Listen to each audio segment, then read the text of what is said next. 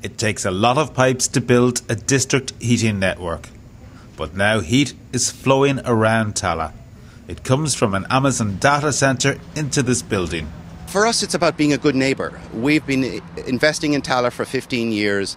AWS has been part of this community. We're very proud of our relationships with the community here. The energy heats water, which is then pumped onto public buildings, including the library in Tallaght. From our point of view, it's a big step in the decarbonisation of Tallaght. And for us, that's one of our key actions in the climate change challenge. This is basically just a giant heat pump, but it's the size that makes it really efficient and should bring down the cost for everybody, including the people whose homes are going to be heated from here. This centre is still only at 40% capacity.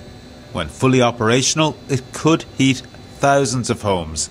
And it is only the first scheme. More are planned. About 50% of all of Ireland's heat demand can be met by district heating.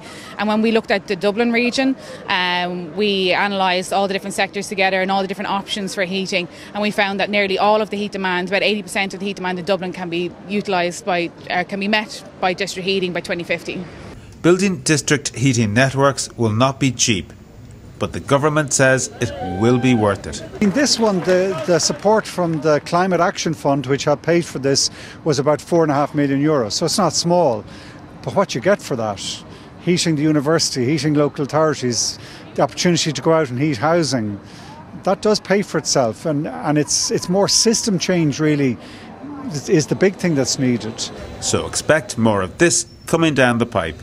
Coleman O'Sullivan, RTE News, Tallaght, South Dublin.